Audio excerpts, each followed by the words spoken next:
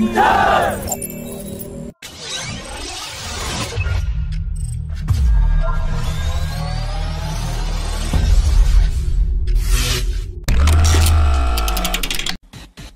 the Indian Air Force is charting out a retirement plan for its older fighter jets, the focus is back to expedite the 114 MRFA program. A military analyst has said that the selection would depend on several factors, that includes new advancements in technologies, new geopolitical shifts, but one of the most important criteria will be jet engine technology.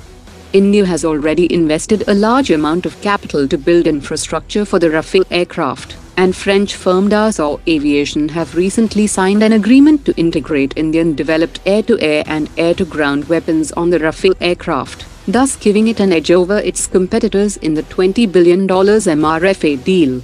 Russia has offered an India-specific Su-35 that would reportedly surpass the Chinese Su-35, and while it is a good option for India in terms of compatibility, maintenance and upgrades, experts have said that the Su-35 proposal might not meet delivery targets, mainly due to Western sanctions on the Russian defense industry and a heavily disrupted supply chain.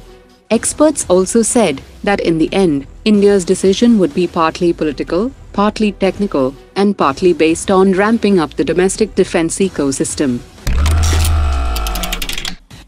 Cochin Shipyard Limited will complete the installation of 100 km range Barak-8 long-range surface-to-air missile system and the MF-STAR multifunctional digital active electronically scanned array radar on INS Vikrant this month.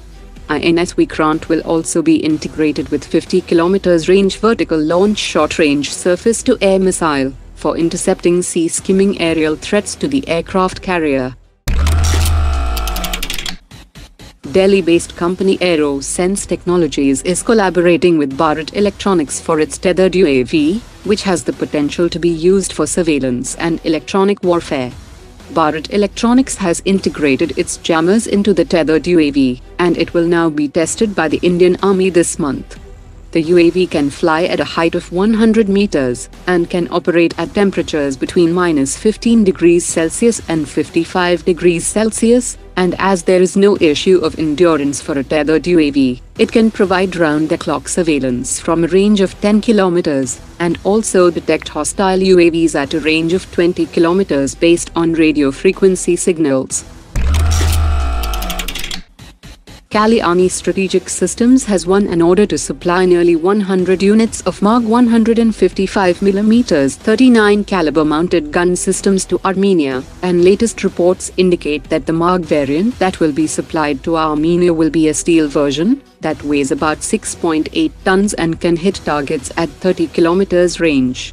Kalyani Strategic Systems has already delivered one MArG truck-mounted howitzer to the Indian Army for internal trials, and the Indian Army is expected to place orders in 2023 that has been developed for high-altitude operations. India and Russia are trying to find a workaround, as larger payments to Russia still remains an issue, of which defense deals account for a large part. The foreign ministers of India and Russia have discussed the matter, and some modifications with regard to payments is now expected very soon. In some cases, while deliveries had been made by Russia, the payments are yet to be cleared. Rupee-ruble payments are not solving the issue, as rupees are accumulating on the Russian side due to the trade imbalance. At a time when Tata Advanced Systems is building a new facility to manufacture Airbus C-295 aircraft in India, Brazilian aircraft manufacturer Embraer has said that discussions are progressing well with potential partners in India on a selection of partnering options for the next-generation turboprop aircraft, including manufacturing. The 90-seat next-generation turboprop aircraft project will be launched in 2023 and will enter service by 2028.